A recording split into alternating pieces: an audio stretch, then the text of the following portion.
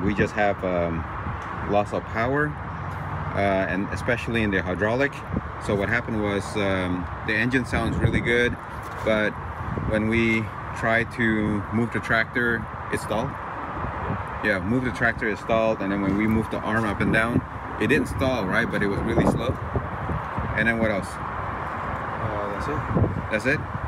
Okay. So what did you do to get it fixed? What did you troubleshoot?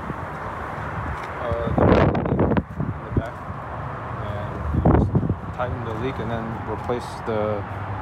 Where's the leak at the back? This hose right here. That hose? Right here. Oh, okay. And you gotta fill up the hydraulics back up. And What hose is that for? I don't know.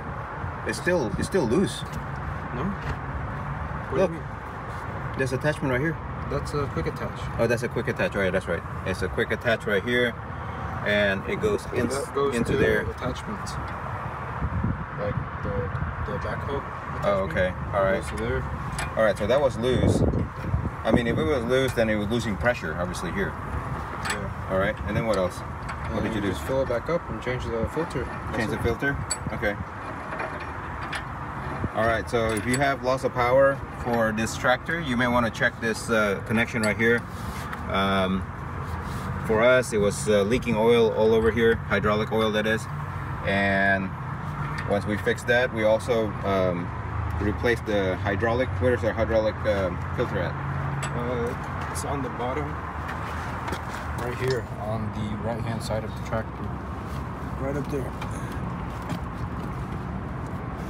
You see it? Okay, I see it. Yeah, that white one right there? Yep. Alright. So that's it. So now it's working much better. Alright, just want to create this video just to show you if you have those symptoms with the weak hydraulic, this is how we fixed it. Thank you for watching. Thank you for watching. Please subscribe to my channel to see more do-it-yourself video like these and support my channel. Thank you.